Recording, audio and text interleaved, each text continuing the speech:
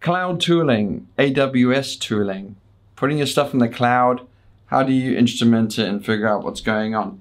So first off, I'm using Brew on my Arch Linux machine, and I'm using AWS SAM-CLI.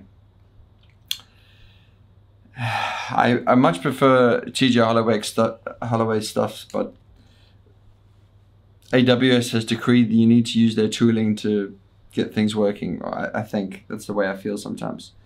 This is a GitHub repo. Anyway, let's cut to chase.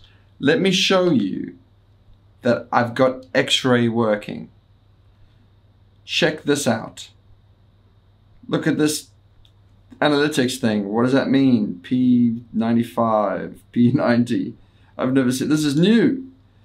This is a trace. Check this. You get.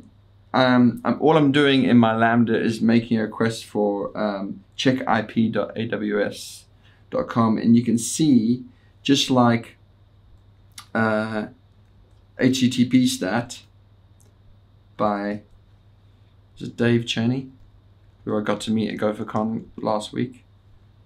So like HTTP stat, you can see the DNS lookup and all that goody stuff. And now you can do this with AWS X-ray. I struggled with this. I even created a bug, and it just turns out it's just one of those confusing elements with Golang and the context thing. I didn't know that you can have different type of handlers when you execute your Lambda function. You see, you can have all different styles, and the context is what is needed to make X-ray work. And so yeah, there you have it. I published the Git repo. AWS SAM-CLI is really frustrating to work with. Find out, like, I hate it how if you don't put in, you get a missing authentic. Oh, I hate that. I hate that. The SAM-CLI stinks, but yeah, you need like gnarly things like X-ray. I think you have to enable X-ray somewhere. Yeah, tracing active, and have a look at my repo, and then you can get things like this. I'm also looking forward to trace maybe like something else like DynamoDB and things like this.